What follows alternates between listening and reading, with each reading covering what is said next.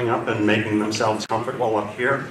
I want to second the emotion when it comes to Seattle. When the sun is out, there's no place that's better.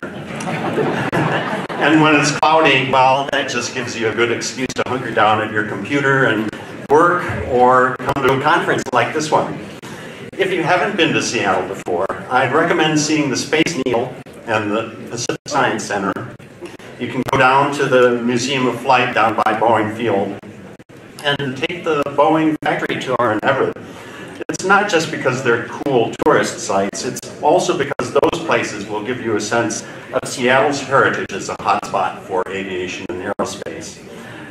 I'd argue that Boeing's century-old connection to things that fly and the 21st century vision that was laid out in 1962 during the World's Fair are uniquely Seattle signatures. They're also among the reasons why Seattle is a great place for looking ahead to the new space economy, as well as looking back at the old space legacy. Another factor is the influence of companies like Amazon and Microsoft. Seattle's leading role in software development and cloud computing has made this region a magnet for data-centric startups. And if you learn anything in the next few days, I hope you'll learn how space ventures are becoming increasingly all about the data. Speaking of Amazon and Microsoft, I have to mention that some of the folks who made their fortunes in the dot-com world are spending some of that money to turn their personal visions of spaceflight into realities. Amazon founder Jeff Bezos is the founder of Blue Origin as well, and we're glad to have Blue Origin's president, Rob Meyerson, with us today. Microsoft co-founder Paul Allen created Vulcan Aerospace and Stratolaunch Systems, as you just heard, and he's funding Spaceflight Industries as well. Today, we're going to hear again from Chuck Beams, president of Vulcan Aerospace and executive director of Stratolaunch Systems. And we're also going to hear from Jason Andrews, CEO of Spaceflight Industries. One of Microsoft's most brilliant software developers, Charles Simonyi, went on to become another billionaire and a space flyer who took not just one, but 2 trips to the International Space Station. Simonyi is also one of the founding investors in Planetary Resources, and so we're really glad to have Chris Lewicki, President and CEO of Planetary Resources, on our panel today. Aerojet Rocketdyne's operation in Redmond, Washington is arguably one of the Seattle area's oldest space ventures. It started up in the 1950s when some engineers from Boeing broke away to create a company called Rocket Research. Over the years, there have been name changes and acquisitions, and today that Redmond operation is part of Aerojet Rocketdyne, but its status as one of the country's top centers for space propulsion is unchanged. Fred Wilson, Director of Business Development for Aerojet Rocketdyne in Redmond, rounds out today's panel.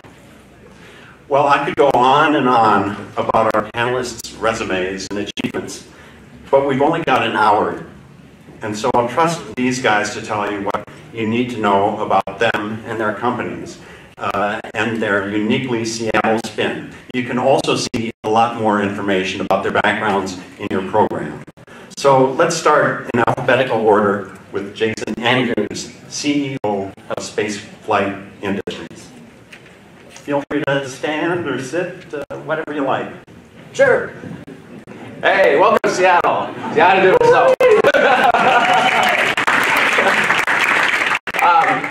No, it is great to be here. I'm actually born and raised in this area, with the University of Washington. So of all the panelists here, I think I can trace my roots back the farthest in Seattle, and it's actually really exciting to have NewSpace here.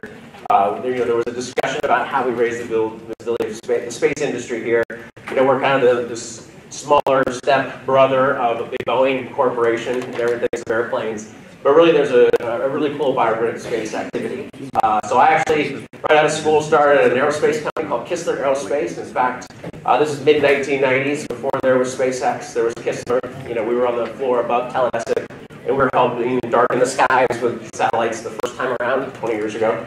And actually share an office with Rob here, so I think many local companies can actually trace their roots back at Aerospace. In that same office was Deborah Backlund-Bork, who's out there in the audience and works at Ball currently, but also worked at Airlines and a few other things. But along the way, I ended up starting my first company, NewSpace, in 1999. We actually started in Southern California, but moved back here because of, quite frankly, the quality of life. So for recruiting, quality of life was better here than in Southern California. And in many ways, for those who were here a year ago, Elon came up here and announced that they were opening an office. And what he said was, I've been trying to recruit you software people down to Southern California for the last 6 years and no one will move. So I'm coming to you finally, and I'm opening an office right out the back door of Microsoft and Xbox. So I think it's working out for him. But it's really exciting. And, you know, today with Spaceflight Industries, we have really two lines of business. One is spaceflight, where we're launching the small satellite revolution, both literally and figuratively. We build small satellites. Access to space was a problem, as Chuck talked about earlier. We started a company called Spaceflight. It's really a rideshare business, but it's evolved much more than that. It's gone from $100,000 missions to single $1 million missions to $10, $20 million missions, and then last year we purchased a Vulcan 9. We're really excited about that flying next year. In fact, we're actually flying this evening. We have 12 payloads on the Indian PSLV, and so the launch is at 8:55, and we're trying to have it on the screen at the party. So we'll see how that goes from a technical. You know, it's in India, so we're going to go all around the planet to get that, show that thing for everybody who wanted to show up. But along the way, we also started. I guess I'm a serial entrepreneur. I started several companies and started Black Sky. What Black Sky is. Just like you can own a car, you can lease a car. We were building small imaging satellites for the U.S. government. And we realized that there's this geospatial revolution going on. And so we were building the satellites and putting them on orbit for everybody to use. And what our real goal is to fundamentally transform how we look at our planet so that we can now look at it in real time. Our vision is you can task it from your phone, get it back in 90 minutes for $90. And when we do that, we'll fundamentally transform and democratize access to the planet, how we look at it. So that you as individuals or corporations, you know, this is something that's only been the domain of Western governments. Now everybody has access to that for humanitarian reasons, and we partner with the United Nations on that, for commercial reasons, but for all sorts of good causes. So we're actually launching our first spacecraft in August now for Black Sky, and we're excited to be in Seattle. We relocated back here in 2001. We've had a number of different offices. Ironically, we were in the Vulcan building from 2003 to 2010 on the 3rd floor. We never went upstairs to talk to Paul Allen. It was only after we left did he become an investor in Vulcan. And I have to laugh because Chuck, I went and visited him a couple weeks ago, went down to his office, and they actually have the same office space we had back in the day. So Chuck's office and my office were one apart, just 10 years removed. So it's a small community. Seattle's a great place. And ultimately, I think it really is unique here because of the visionary people. It's the pioneering culture that Seattle's had since the very beginning. But really, if you think about the future in space, you need access to three things. Really, it's about software, it's about big data, and it's about capital. And Seattle's an epicenter for all three. So I'll invite all of you to consider, as you're starting your company, to come up here to Seattle. This is the first time I've been able to sleep in my own bed and go to a space conference, so I was really excited, and we'd love to continue that. So with that, I've probably said enough. Thank you very much to Alan and to everybody, and I look forward to seeing you throughout the course of the week. Thank you.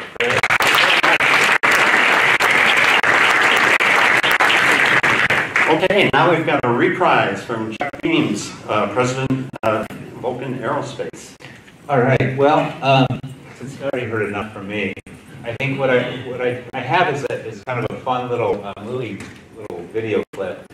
It's kind of fun to watch, and then a little slide. I just want to offer my perspective from the Seattle. So roll the video.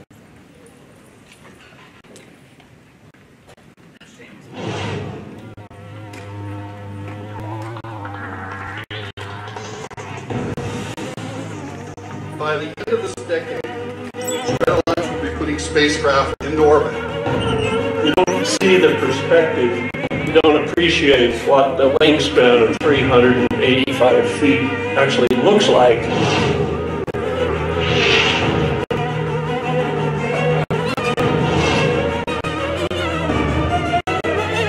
Stratolaunch will build an air launch system to give us orbital access to space with greater safety, flexibility, and cost effectiveness.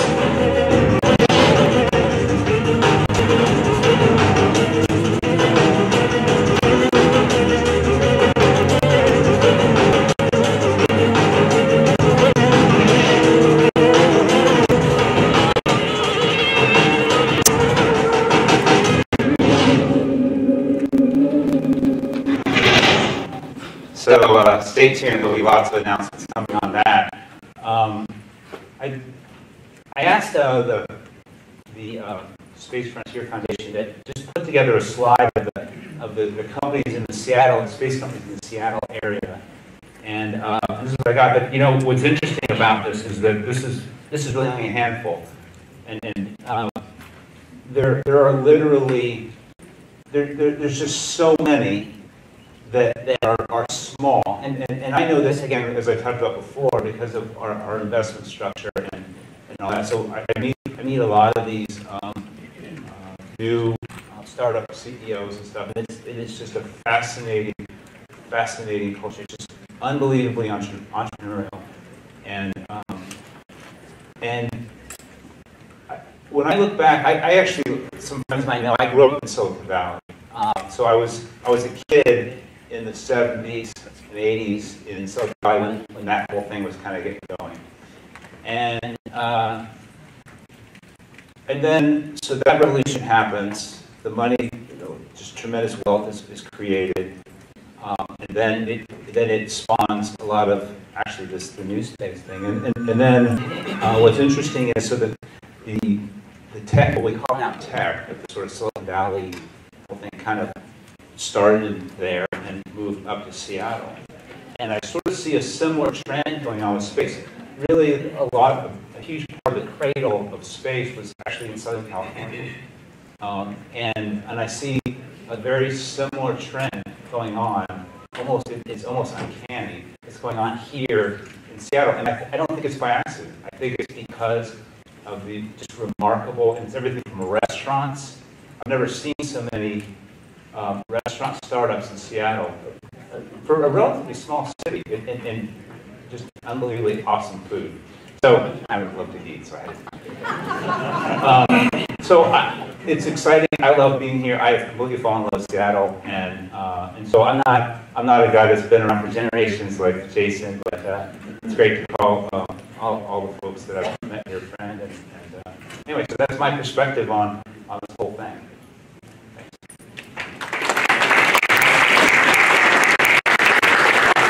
Thanks, Chuck, and we're going to try to leave lots of room for questions because you don't get a chance like this very often to have 5 leaders of the space community, not just in Seattle, but in the country up here like this. And so next we'll hear from Rob Meyerson. No, Chris Lewicki, sorry. Chris Lewicki. See, so much talent I'm even getting confused. Chris Lewicki, President and CEO of Planetary Resources. Good morning, everyone. Also very excited to see a sold-out room. I hear that the hotel is out of chairs.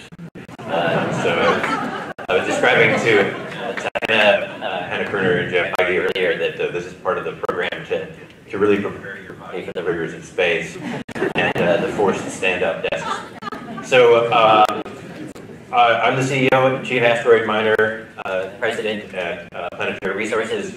I think a lot of people are probably familiar with our very audacious mission and vision, which is a brief one, but expansive, and that is to take the economy that we enjoy on this planet and help spread that economy elsewhere. And we think that the resources in space are a key building block in doing that. We're seeing access to space, of course, transform, going from government players to commercial players, looking at reusability and efficiency in doing that. And again, so many solutions that are coming online really to meet great demand. And what we're seeing on top of that, of course, is the resurgence of applications to take advantage of access to space. And we populated low Earth orbit, medium Earth orbit, and GEO with all the business environment that we have today. And we'd like to see it go even beyond that. And that will take resources and a lot of really what gives Seattle and the Pacific Northwest its own heritage and history. Whether it's back to Lewis and Clark, exploring the resources that are out here, or being able to live off the land with all the great resources that are up here in this corner of the country. And when we go into space, it will be much the same. We will need the very basic essence of life: oxygen to breathe, water to support our lives and livelihood, materials to support manufacturing, whether that is, again, water or using things like metal to be able to create structures in space. So that we can launch, only the important stuff, and we can really accelerate our growth by using the materials in space and the machines and the talent and the human brain to really build that economy. So at Planetary Resources, what we really are doing is in the mining industry, prospect generation. And I'm always coming in and out. Go over here, or move this to a better rating of free zone. Can I talk to anyone about electromagnetic compatibility and interference? A very space problem. That's too much of a nerd joke. I'm working on this. The Planetary Resources staff here are probably groaning because I could go on for a few minutes with nerd jokes.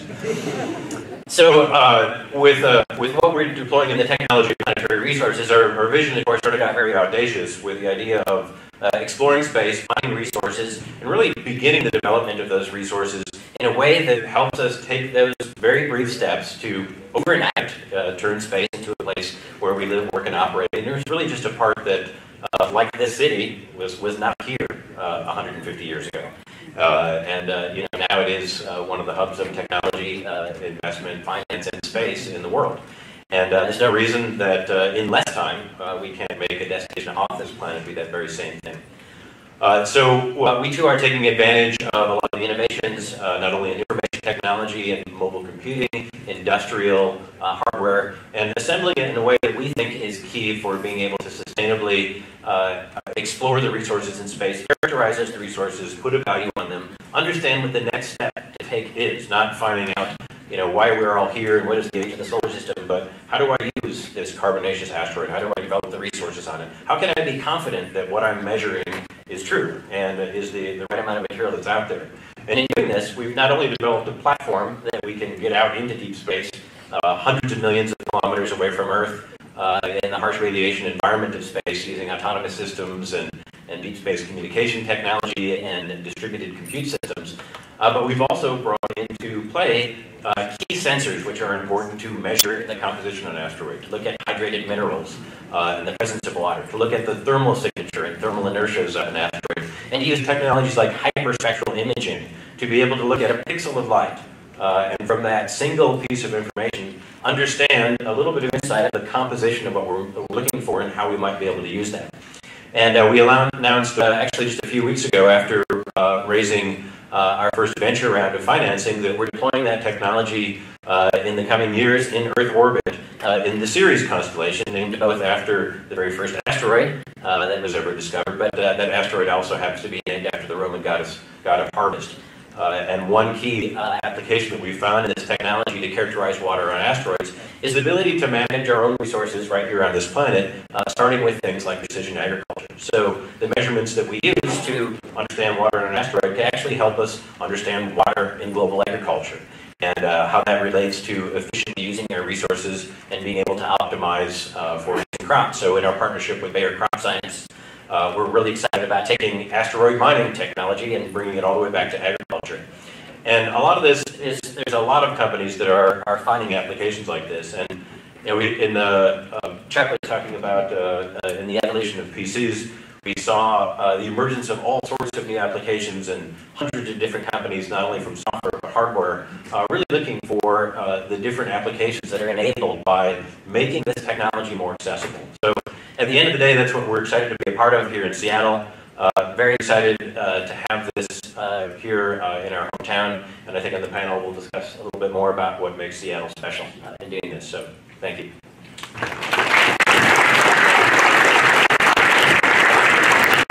Thanks, Chris. Now I'm pleased to introduce Rob Meyerson, President of Blue Origin. And before now, so Chris. Thank you, Alan. Thanks everyone for being here today, and really happy to be on this panel. I've been with Blue Origin since 2003, so 13 years now, and just love being in Seattle. Really enjoy the location here. The one thing I just wanted to talk about, Boeing celebrating its 100-year anniversary this year. Big shout out to the Boeing folks. There's a reason why companies that are admired like Boeing, locate here in Seattle. It's a unique place. It's a beautiful place to live. It's a very, very intelligent community. High rate of STEM education. A very literate group here. So that's the reason why why do space companies come here? Because so many companies before us have come and made this a really, really fantastic place, and you combine it with the natural resources around us. In addition to Boeing, of course, companies like Amazon.com, Microsoft, Nordstrom, that Chuck mentioned, REI, Starbucks. To live through the Seattle year-round, you need your Starbucks. You need your coffee. So, and you'll enjoy that while you're here. There's a lot of things that are really unique about Seattle, and I want to kind of share some of those. I've been here for 19 years. I'm not a native like Jason, but I'm close. How's that? If you've been here this long, you remember a few things. You remember Almost Live, which is our Seattle version of Saturday Night Live. You know probably what I mean by sandal chic. Wearing your sandals around with shorts and maybe a hooded sweatshirt. If you're a dad like me, you might throw in some socks. And you look really good doing it. I keep convincing my kid that. You know what it means when someone says there's a mountain out today. And you get to go take a look at that. And if you haven't seen Mount Rainier, go take a look. You also don't know what sunshine slowdowns means when you hear that on the radio. The sun's out, the traffic is slowed by. It's not because of the rain or something else. It's the sun. All right. So I just, being here, when NewSpace announced that they were coming to Seattle, I was really excited about it.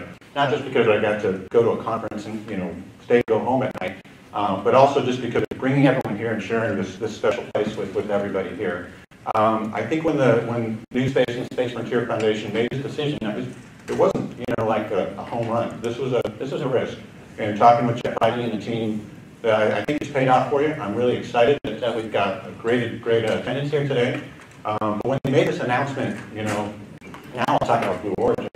Nobody had ever launched a rocket to space and landed it back on Earth. That had never happened before.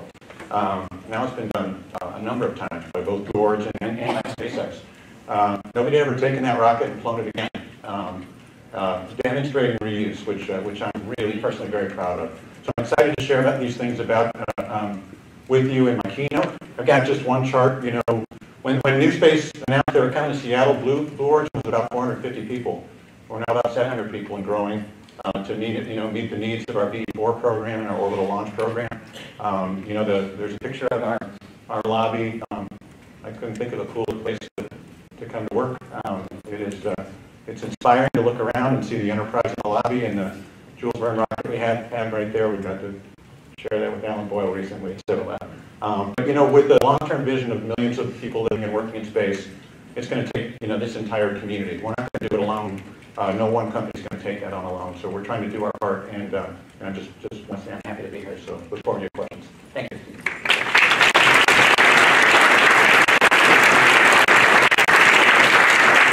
And we're going to look forward to that keynote after lunch today, so it'll be fantastic. And Fred Wilson is the Director of Business Development at Aerojet Rocketdyne, and I'm pleased to have him talk about his company and his Seattle spin. Thank you. Well, I'm excited to be here, and I also have a long history in the Seattle area. I moved up here in 1983 to work at Boeing Space Center in Kent, and actually worked with Jason's dad, Dana, at that facility.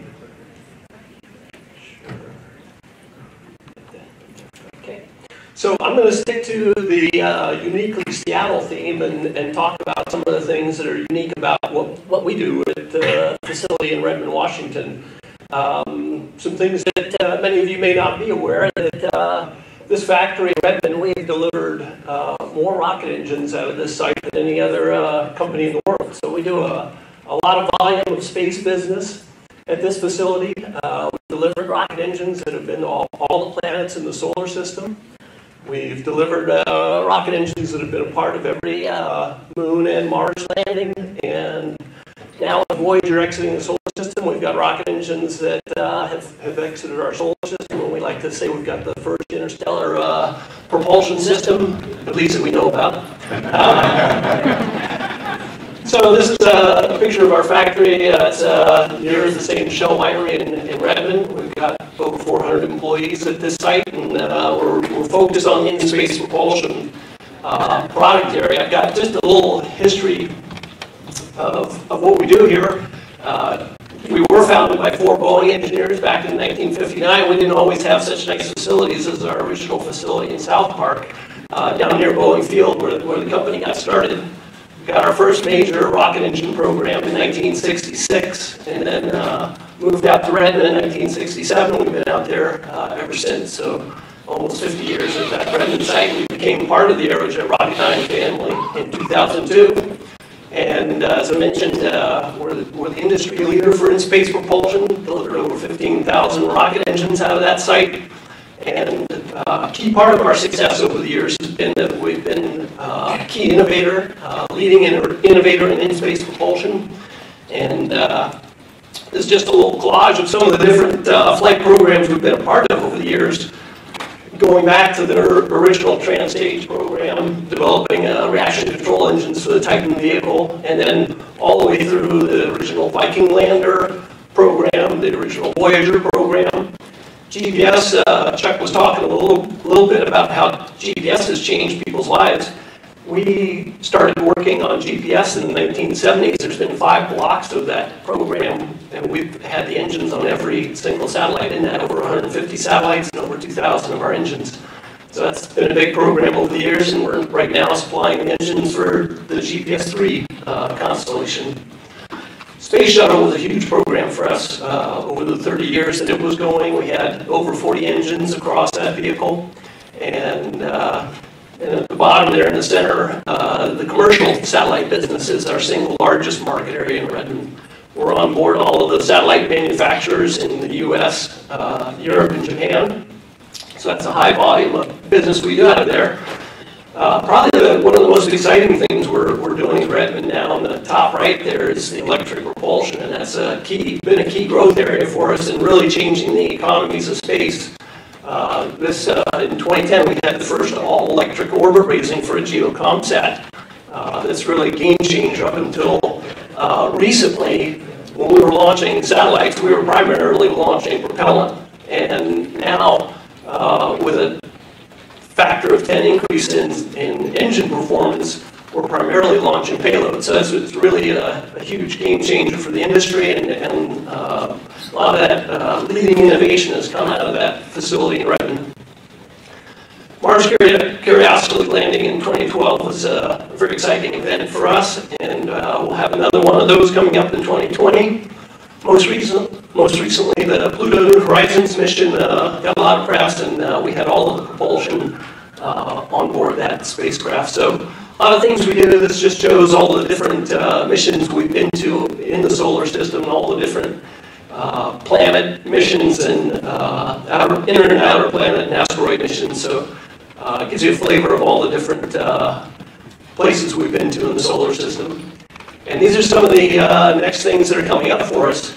Juno is, you're going to see a lot of press about that in the coming days. It's arriving at Jupiter over the July 4th weekend, and we have 12 rocket engines on that spacecraft. And then OSIRIS-REx is going to launch in September. It's going to be the first U.S. mission to carry samples from an asteroid back to Earth. Very relevant Planetary Resources, guys. We've got 22 engines on that. So a lot of exciting stuff for Iridium X. We just recently completed delivering 700 rocket engines for that program, and those are all getting delivered to the launch site here over the coming months, and they'll start their launches in September, extending through 2017. Basically, every month we've got several spacecraft launching with rocket engines out of the Redmond facility. So, got a few topics in here which I think you're going to be some of your key questions. I think I'll defer those. Go ahead and go through that. Okay, so why are we located in Seattle? Well, the obvious question for us, we had 4 founders that spun off from Boeing and started our company, so they were keen to stay in the Seattle area, and that was the origin there. But I do want to emphasize that I think Boeing and the aerospace engineering pool that Boeing brought to the Seattle area was a key spawning ground for space companies in the Seattle area, and there's a lot of ex-Boeing engineers at various different companies and space companies in the Seattle area. We also now, having been in the Seattle area for close to 60 years, we've spawned off a lot of engineers to companies in the Seattle area. In fact, I think many of the companies up here on the stage have employees that have come from our Redmond site. The other key contributor, I think, is the large software and tech resources that have emerged in the Seattle area over the last 20+ years. And Elon certainly cited that as one of the reasons for locating their satellite business up in the Redmond area. I also wanted to share maybe some of the lessons learned for the new space companies from an old space company. You know what? There's a lot of talk of new space versus old space, but I think the key relevant thing to me is innovating versus stagnating, and the companies that are successful innovators successfully grow over the years. And you know, there's a lot of new space entrants that have come into the space business over the last 30 years, and very few of those are still around. And likewise, many of the current new space companies are not going to be around in 10 to 20 years. It's the successful innovators that grow over time, and even though, you know, we've been around for 50, 60 years, if we quit innovating, we're not going to be around much longer. We're pretty fortunate that over the last year, we've won 3 of the largest new NASA technology programs that have been awarded. So I think we're positioning ourselves well for the future. But that's I think the key lesson learned. For me, challenges to watch out for. One of the negatives associated with the growth of the space business in the Seattle area is the competition for resources, which we've lost a number of people to new startups in the Seattle area. But I think overall, that's a big positive for our industry and for the Seattle area. We've got a much more robust space employment environment now. We're much less susceptible to the things, the reductions like Boeing had in the 70s, where, you know, they wanted to turn the last person out to turn the lights off in Seattle. Boeing, you know, has announced they're going to be reducing their workforce over the next several months, and I think actually a lot of us are excited about that because those of us that are hiring are eager to get people. So I think we're in a much better position to handle those kind of adjustments within individual companies. That's all. Thank you.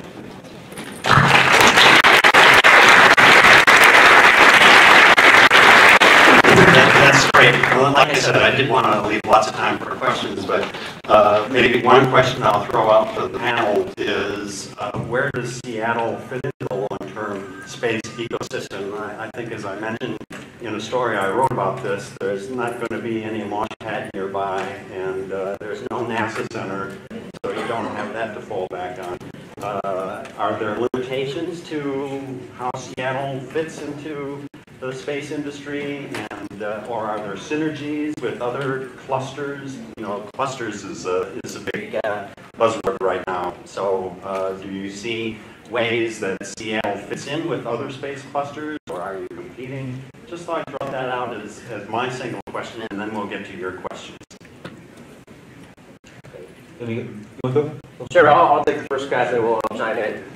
You know, I think when we were talking about getting the conference up here, it was really many things. We wanted to highlight this industry, what we have going on here, and also to help in the recruiting, because all of us here are hiring on this panel, you know, and we need more resources. So this was a little bit of a self-serving activity, but at the same time, we're super excited you're here. And I think the reason, though, is because the personalities in the Northwest is actually not to beat our chest. We're pretty humble people. But what that means is I think there's a lot more going on here than people realized.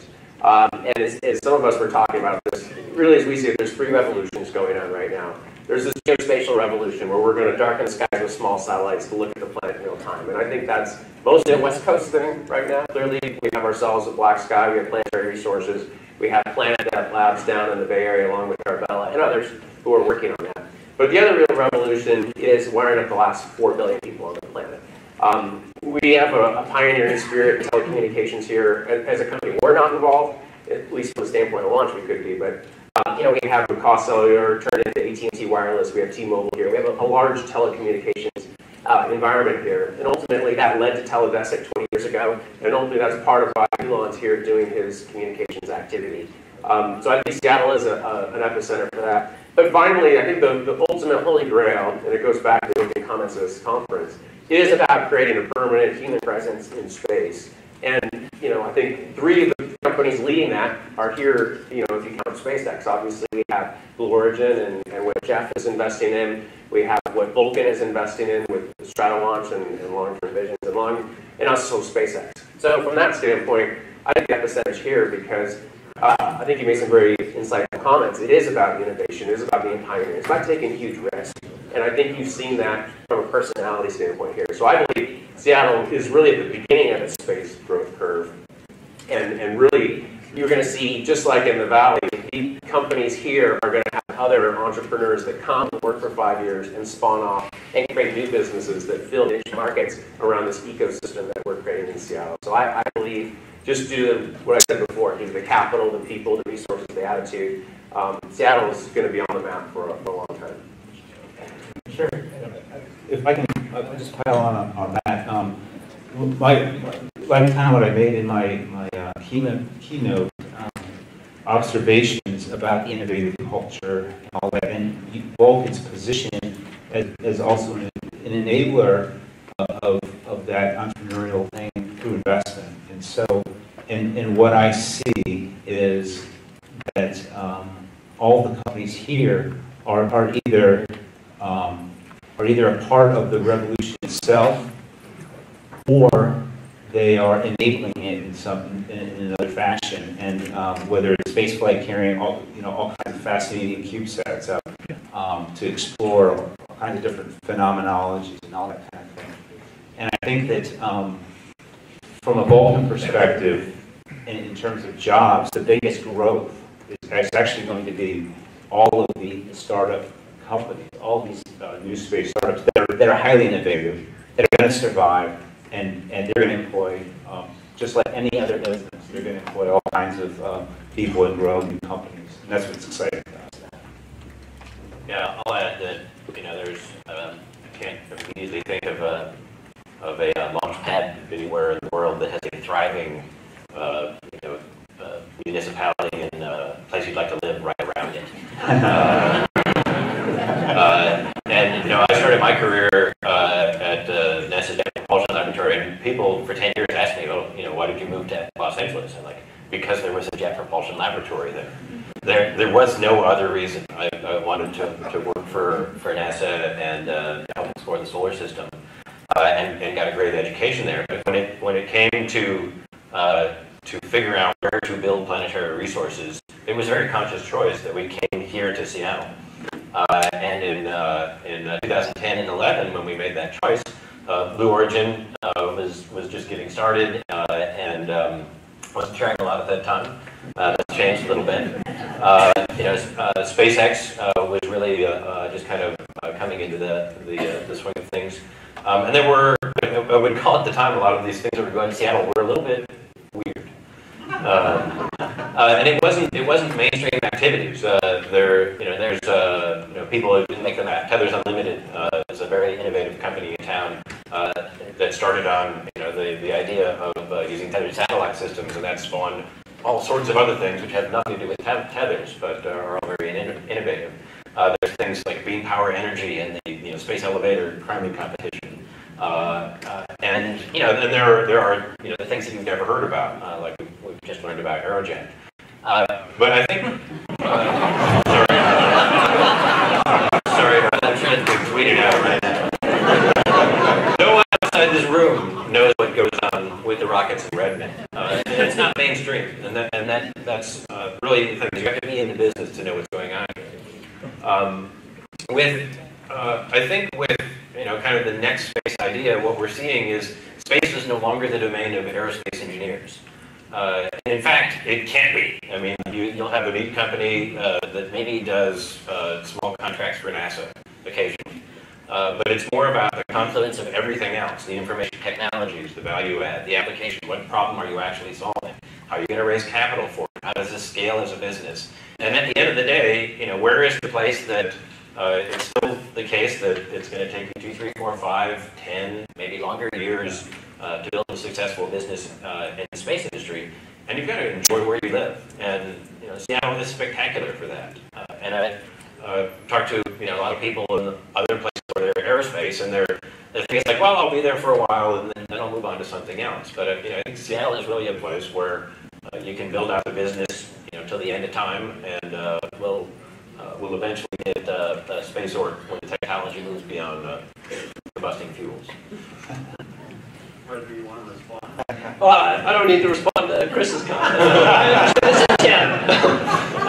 But I do think there's a bootstrap type effect that occurs there. That originally you had Boeing as the aerospace company in Seattle, and that spawned off a certain number of businesses. But now we've got a growing number of space companies in the Seattle area, a growing employment base, and I think that's going to result in this bootstrapping and non-linear growth that I think we're going to see a lot more happening. We've got more venture capital coming into the business, and particularly in this area. So I think the growth opportunities are great in the Seattle area. If I could add one thing you mentioned, Alan, was the lack of a NASA center or lack of a launch pad here in Seattle. Sadly, we can't yet build a launch pad here in Seattle, so to fly rockets, but hopefully someday we can. Without a big NASA government center for research, you rely on these companies we talked about that are here, Boeing and Microsoft and Amazon and all the other companies that are in the area, but you also have to rely on a great educational infrastructure to support the kind of long-term needs you have for resources, and we certainly have that here in Seattle. You saw the students from Raceback Aviation High School, they're here, the #1 high school in the state of Washington, which is affiliated with the Seattle Museum of Flight, which is a world-class educational institution, bringing kids in as youngsters into their ACE camp and Vulcan Aerospace scholars and such. And I have the pleasure of being on the board of the museum there and getting to see what they're doing firsthand, and it's just fantastic. And those going to the game on Thursday will get a chance to see it firsthand as well. And then also our universities we have in the state of Washington, University of Washington, Washington State. They have great aerospace programs, mechanical engineering programs, and they are, my daughter's going to college next year. If I lived in another state, she'd go to UW. Unfortunately, she wants to go away for college. So it's kind of UW is getting, it's really almost in the top 10 right now. I think they're ranked 11. I know this. It's really fantastic growth in that area. So the infrastructure here is really well suited for what I want to do. So. Yeah, that leads into my last question, I promise, that we've got kids from Raceback here, and I was struck by the comment that maybe you don't, Chris, you were saying that maybe it's not necessary to be an aerospace engineer, maybe there are other avenues you can go. Maybe if people have quick thoughts about what kids should do, what people who want to be involved in the space industry should do, what sorts of fields are opening up, where the big opportunities are. If you want to take a couple of minutes and talk about that, and then we'll go to your questions. Yeah, I'd love to. I mean, I got into space exploration because I found it inspiring and inspirational, and I read somewhere that aerospace engineering was the way to do that. And a lot of the guidance that I give people who are studying this, and we've had many interns from Raceback and Planetary Resources, and since they started in high school, we haven't quite been around long enough so that they finished college yet, but we're getting there. But I would say find problems that pique your curiosity, that you enjoy solving, that really contribute to just anything. It's all about problem solving, whether it's the work of an economist, whether it's marketing, or if it's electrical engineering. It really takes all disciplines. And I think that's more of what we're seeing is that businesses in space are becoming businesses. Absolutely. Okay, we're ready for your questions, and I hope you got a lot of them, because we depend on you to really come up with what you want to know about Seattle, about the space industry. So, please. Hello, gentlemen. I'm a student from Washington State University, and this might actually be a good time to ask this question because it may be related between your different areas of interest. So I do know from many deep space spacecraft, they have limited freedom in how they can explore the solar system due to the limitations of propulsion and what fuel you can bring. So is it possible that taking advantage of asteroids and such for the resources, would it be possible to use asteroids as a sort of gas station to provide fuel for propulsion and thus provide greater mobility throughout the solar system? I think I'll take that one.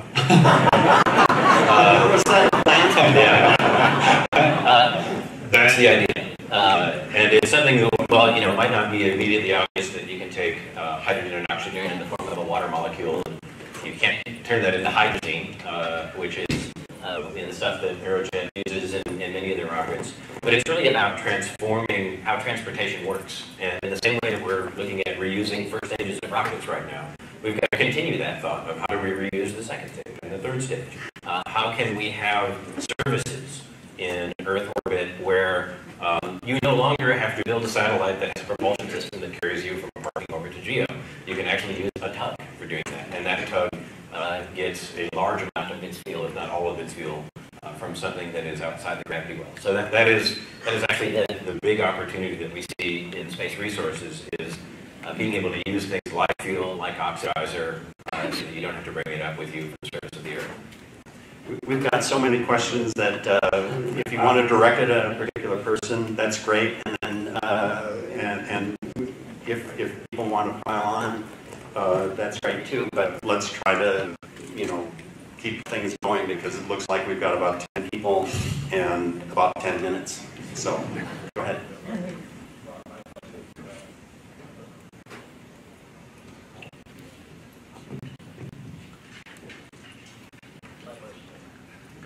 Just go ahead and ask and we'll repeat it. My question is for Mr. Lewicki.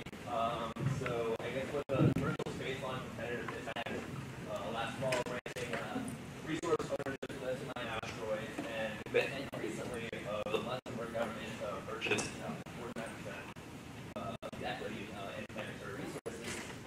Do you think that we're reaching a major tipping point or significant The question was, are we reaching a major tipping point for the investment in the asteroid mining industry? I hope so.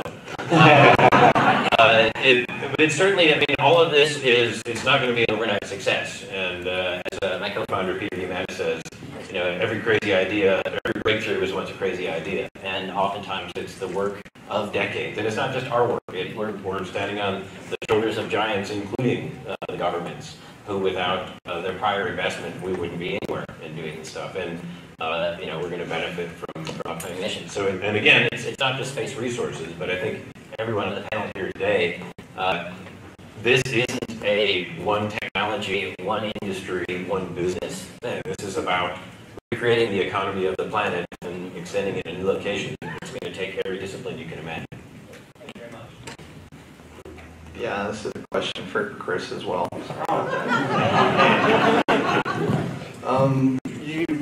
You got equity investment. You got investment in this Earth observing system, and then you sold equity in the European company for roughly the same amount, and then you have Luxembourg putting up about $200 million to support you and NewSpace Industries, and they're going to also fund a tech risk reduction flight. How much do you expect governments to put up to fund this thing, and how much are your billionaire investors going to be putting in? Do you have any sense of that? Yeah, so I would say we don't expect governments to put up anything. And in the case of Luxembourg, we're very excited that they have put together an initiative which is not only helping our company becoming a multinational company, but helping create the industry. And we have many famous investors without whom we would not be able to be working on such an audacious kind of long-range mission and vision. As we've seen with our recent financing, it's something that we're graduating into the ranks of, okay, we have to build a scalable, repeatable business model and look for opportunities that help propel us forward. In a lot of ways, the same way that every company has to do. Elon and SpaceX want to go to Mars, and what they're doing today is what they started with was small launch vehicles, then larger launch vehicles, and transportation to the space station. And we see a similar roadmap for the technologies that we develop that are going to be a little bit government, a little bit private investment, and as many customers as we can build along the way. Yeah, there just seems to be several areas where commercial space companies don't want to pay, and they get investments from state governments such as Abu Dhabi with Virgin Galactic, and Virgin also got New Mexico to pay for a spaceport. So there seems to be be certain areas that investors don't want to put money into? Yeah, I'll give a plug actually for another group that has a lot of presence here in Seattle and Silicon Valley and elsewhere. This is the Space Angels Network. And that, not all space companies are working on things that cost, hundreds of millions or billions of dollars. A lot of them are working on technologies that can be funded by angels who have identified interest in small opportunities in space. And we're seeing a number of very active and successful companies that have come out of a single small investment from one or more investors. And Space Angels is an excellent way to do that. All right, thank you. Okay. Yes. Hi, Dan Timing from The Guardian. And this question is for anyone who wants to answer. Jeff Bezos, Yuri Milner, Paul Allen, Richard Branson, Elon Musk, all of these billionaires, instead of buying yachts, they're investing in space. Well, they're buying yachts too. Yes. They're buying space. So why? Why?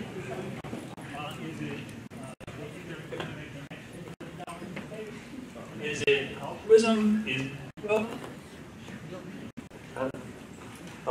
Yeah, I can, speak for my generation, growing up in the Apollo era and watching, those of us who got to watch the Apollo landings real time. I was 4 years old, but I remember not necessarily Apollo 11, but the later landings. So it has an impact on you. And you've heard Jeff speak and talk about what drove his passion, which is being 5 years old and watching the moon landing. It is, it's inspiring. It's something that sticks with you, and so if you do have the resources to go do something like that later in life, I know that's why he founded Blue Origin and is committed to it. It's about the passion. So. Sure, I can give just very similar story. Paul's a little older than Jeff, but the same kind of story as far as watching, the Apollo program and all that stuff, and then that combined with the fact that he likes to take on tough challenges and saw the tough challenge of getting to convenient and more affordable access to space as a way to sort of open up the space domain for more entrepreneurial activity.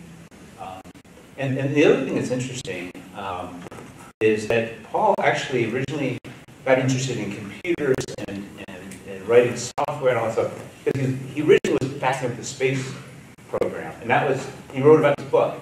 That was how he actually got interested in computers and writing software, and then along the way this thing called Microsoft happened. But really he's always been absolutely fascinated with space and opening it up and making it more for everybody, basically to get it away from just access to the few to access to everybody. Frank, thank you. Sean Clinton, Space Entrepreneurs. It seems like each one of you on the panel has a vision for your company. I mean, if that's 1 million people living and working in space at Blue Origin, or the economy in space for Planetary Resources, any thoughts on the vision for the Seattle space industry? I mean, what does maybe a 5, 10, 15-year end game look like? Does some of you emerge as the next Microsoft or Amazon of the space industry? I mean, is it a bunch of thriving entrepreneurs or small companies? I mean, I guess we conclude there isn't going to be a launch site in Seattle. What's it like, maybe? You can dream. I'll take a cut at that. It kind of dovetails actually the previous question. I mean, Fred and I have the dubious roles of actually having to make profit, whereas I think these gentlemen have very long-term vision in what they're doing. And quite frankly, I wish I had. You better make profit, Jason. He's my investor. But I think in many ways it's like thank God for our industry, because we're actually seeing this tectonic shift of, it's the resources and the vision of these billionaires who made their money somewhere else and they're investing it. And I think there's very altruistic reasons they talked about, but really it's also a lot like philanthropy, because if it wasn't for these investments with these 10 or longer year returns, I mean, mining asteroids, I'm all for what they're doing at Planetary Resources. That's a super long-term business plan. I think that is fundamentally changing the landscape of the industry, but it's also really happening here in Seattle. And so I think it is fundamentally transforming the landscape of the space industry in Seattle. And I think you're seeing a long-term commitment. These are young people, relatively speaking, with significant wealth, and they're investing here in Seattle and on the West Coast. on the commercial side, for us that do make profit, we are also trying to transform these industries, and we actually announced an investment today from Mithril Capital in what we're doing that allowed us to buy a company. And we are really trying to change how we look at the planet, and we think that's going to be as big as Facebook or Google. When everyone has access to the planet and can use it for whatever purposes, that is going to fundamentally change society. So these are big visions that we have here in Seattle, speaking for all of us. I think they're actually as big down there as they are over here. I mean, the world's largest airplane, fully reusable crewed space transportation, mining asteroids. I mean, it is really fundamental to this entire industry and quite frankly the planet and society, so I think it's exciting. I'll just throw in a couple of points on that question and the previous one. One is I don't think you can constrain where the Seattle space economy and industry is going to go. I think it's going to be innovative and creative, and it's going to pop up in many different areas we don't even realize right now. But I think the other thing I'll bring up about the billionaires putting their investments into the space business, and this maybe is a little far out there concept, but National Geographic recently had an article about they've determined there's a exploration gene in our DNA coding, and some people have this, and you can get your DNA mapping done. It'd be interesting to see for these billionaires that are putting their money into space exploration whether they've got that exploration gene, because it is, I think it's fundamental to humans that they want to explore, and we've explored throughout history, and space is the next place to explore. So it's a natural thing for us to want to move in that direction, and for people to put their money in that direction. So I got the sign about a minute ago that I had 1 minute left, but let's take a last question here. Okay. Make it a good one. Nat Seymour, B Technical Graphics. I've been in space propulsion for about 20 years. I recently went into photography full-time. Just recently worked for Fred before they added the Rocketdyne in the name. So in front of the arts, I have to ask you gentlemen for engaging the public, for product design, for making sure clients feel like they're part of the experience. Where do you see the arts fitting into your payroll? Is there somebody on staff who you're asking for Heather Green? Everybody in engineering? Somebody jump in and kind of where do you see the arts in terms of pragmatic marketing graphics? Great video. I'll start with one quick answer, which I think a lot of the recent excitement and growth in the space area is because there have been some very incredible media events, particularly some recent Hollywood movies that have captured national attention and have really created a lot of buzz and interest in the space arena. And those are helping fuel some of the growth we're seeing here and interest. I think a lot of us on the panel got into the space business, and we were just talking about, witnessing Apollo launches and landing on the moon and some of those exciting things we saw as youths, and that's what, at least personally, steered me down a certain path. And so I think it's a great comment that there needs to be more of that media and more of that communication, and a lot of it through the arts to help create that excitement for the industry, which we, I think, to date haven't had as much as we should. I agree with everything you said. I have another sort of way of looking at the arts issue, which is that one of the things that's fascinating to me is the intersection of the arts and science, and the artist and the scientist. And we are kind of at a time in history, again, this happens, where the two come together. And there's the creativity and the seeking truth and the connection and the expression of truth. What it's cosmology and that kind of thing. You do get to this area where the artist is seeking truth and trying to express it. And this is different than the commercial art kind of a thing. And but it's very similar to the physicists and the people that are the really, there may be some in the audience. I'm not one of them. I'm just a regular old engineer. But the people that are really seeking, and it's a fascinating field, and that aspect of it I know inspires a lot of artists in music, in fine art, and all that. So I think you're onto something, and it's something I've actually had conversations with Paul about. I mean, it's so near to him as well. And so I'm going to add another tourist stop, the EMP Museum of Science, which Paul Allen has created, and it is the perfect fusion of art and space and science. Star Trek exhibit. And Star Trek exhibit, exactly. Enough said. Thank you so much to the panelists for being here, and thank you for your great questions and great comments.